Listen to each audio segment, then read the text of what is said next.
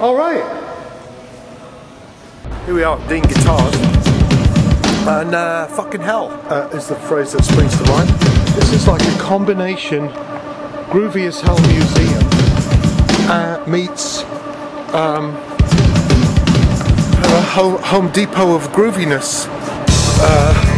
Yeah. Let's start that stage out. Let's start that stage out.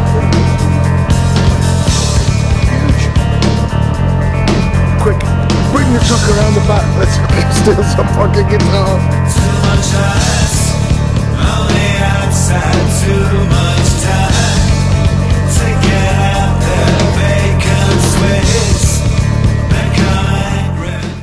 When artists approach our company, whether it's singer-songwriters, rock bands, metal bands, whatever it may be, and they say, I love Dean Guitars, I want to be a part of it. I say, okay, that's great. Well, what are you playing now? Oh, I'm playing Jackson. Well, if you love Dean Guitars so much, how many do you have? Well, none. Well, you must not love it that much, you know. So that's the big thing to think about when you approach a company, is that if you really believe in their product, chances are you're already using it.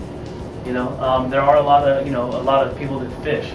You know, what I call fishing is that they call every company, you know, whether it's Ibanez or Dean or Fender, Gibson or whatever it may be, and it's pretty easy to identify that.